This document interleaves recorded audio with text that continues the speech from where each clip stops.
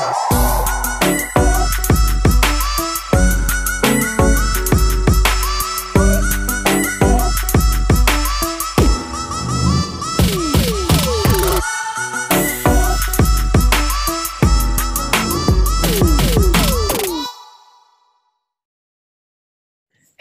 hello, hello, and welcome to the podcast version of African Travel and More.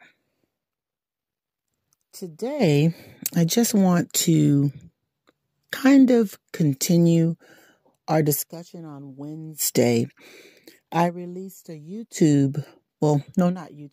Facebook Live event on this past Wednesday around 1 in the afternoon, Pacific Standard Time.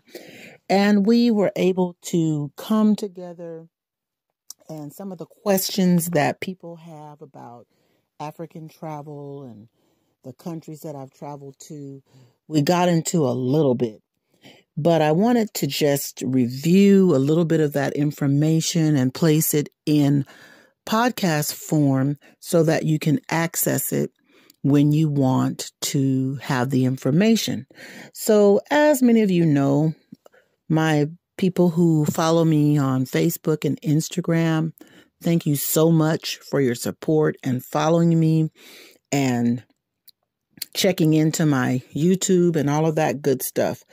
I greatly appreciate, and I'm thankful for all the subscribers.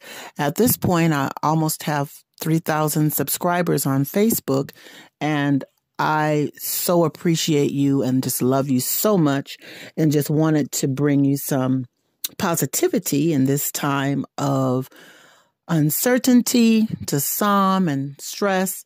So I said, let's get together and talk about some African travel. So here we go. Just to review a little bit of what I discussed in the Facebook Live event, we talked about the basics, started out with the basics, like the cost of a passport right now. U.S. passport total is about $145. And for a minor, it's $115 total. I mentioned about the passport card. That's about $65, but that really isn't beneficial when you're doing international travel, because it only applies to travel, I think Canada and Mexico, but don't quote me on it. But some of the things that we kind of discussed and some of the questions that were asked were, what does it take? Visa requirements. So usually visas has to do with individual countries. You have to kind of research, say, the country you wish to travel in Africa and see what the visa requirements are for U.S. citizens. Now, I can tell you this. Some countries will allow you to get that visa on arrival. Others want you to get your visa prior to travel, and you go through certain steps. At this point, I've been to about 15 African countries, and each of them is quite different. Now, I will tell you this, countries like, I know Uganda have moved to, I believe, online, where it's totally online, and you pay to have, you pay to start the process there, and you receive it once you get to the airport. But you really, really have to be careful and research that. Some people have go through agencies that do the work for them. For instance, when I traveled to China, yes, I traveled to China in 2018. I went through a agency that handled visa fees and getting the visa process in total going to China. So I paid upwards, I think, of maybe $150 or so. And they kind of walked me through the process. So that is an option. However, for the African countries, it's not as cumbersome as the traveling to China. But anyways, so a lot of the times you can figure out just by going online. Say, for instance, I travel to Ghana a lot. And so about 2 years ago, I received a 5-year visa and I paid 100 USD. And that visa is good for the next 5 years. So I can go back and forth as many times as I would like to go to Ghana because they have given me a 5-year visa. So that's really a plus. And I think Ghana is a very good entrance for your first trip to Africa. I'll tell you why in other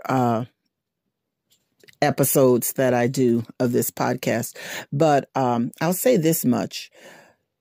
You will feel so welcome and at home in Ghana. Okay. Not that you wouldn't in the other African countries, because to tell you the truth, wherever I go connecting with people, I have a good time. I love meeting the local people. I love eating the local foods. I love having the local experiences. It's not that I don't like 5-star restaurant and that experience, but that's not really what I'm into. I have done some reviews of hotels and so forth on the TripAdvisor and other places, but it's kind of not my thing. So back to what I was telling you about the travel. When you find out the country that you want to go to, and after you figure out where you want to go, then it's one shot requirement that is asked in most of the African countries, and that is yellow fever.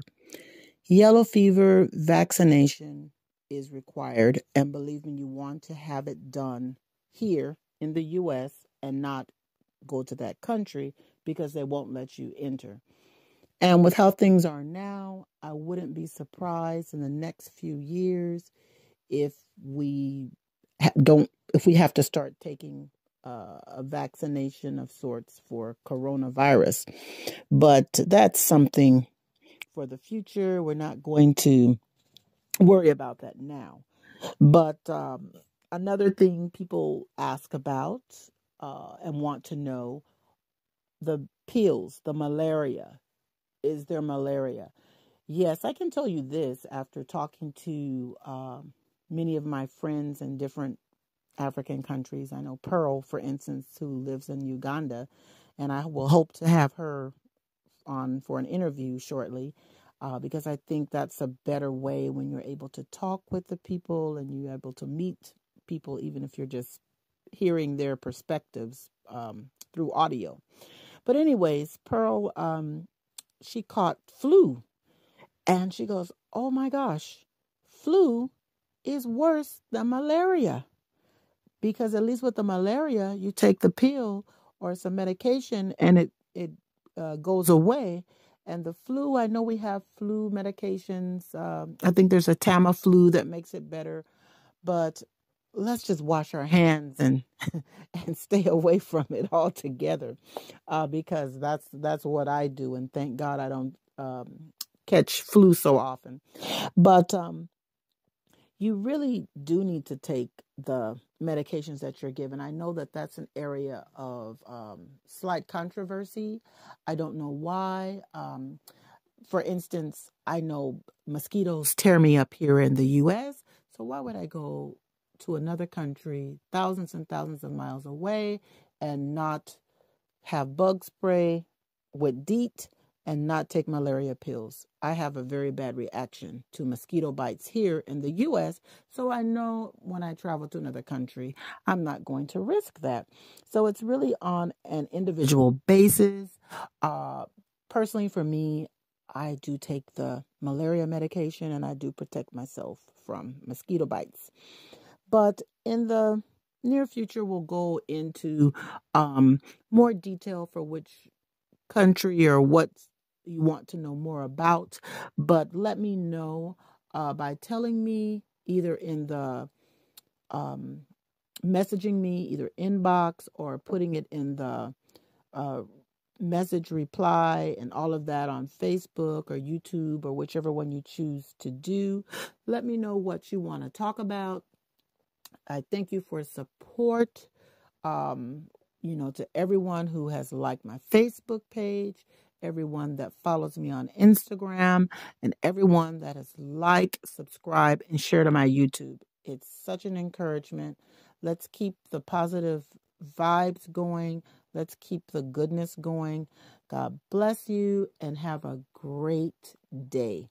I hope to talk to you soon, and I hope even more to share African travel and more with you. Have a good one. Bye.